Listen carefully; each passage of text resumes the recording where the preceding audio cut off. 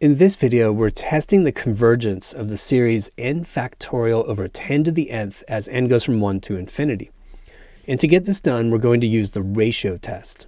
So we want to take the limit as n goes to infinity of the n plus first term, so that would be n plus 1 factorial over 10 to the n plus 1 divided by the nth term. In other words, multiplied by the reciprocal of the nth term, which would give me 10 to the n over n factorial. Now there are some standard manipulations we need to do to compute this limit. So I have the limit as n goes to infinity, and then my n plus 1 factorial, I'm just going to rewrite that as n plus 1 times n factorial, and then 10 to the n, I'm leaving that guy alone.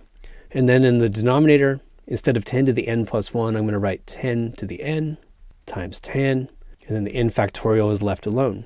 So now things start to cancel out. The 10 to the n's cancel out, the n factorials cancel out, and I end up with the limit as n goes to infinity of n plus 1 over 10, which goes to infinity. And we failed the ratio test. So we got a number bigger than 1. In fact, it turned out to be infinite. So we can conclude this series diverges.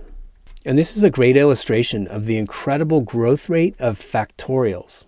So even though we had a 10 to the nth power in that denominator, it was completely outpaced by the n factorial in the numerator, and that caused the series to diverge. If you enjoyed this video, or at least found it useful, check out another one by clicking one of the links on the left, or click the Zach's Lab logo on the right to explore dozens of physics and math playlists. As always, you can leave your questions, comments, and requests in the comments section below, and I'll get back to you within 24 hours. Thanks for watching Zach's Lab, and best of luck on your math and physics journey.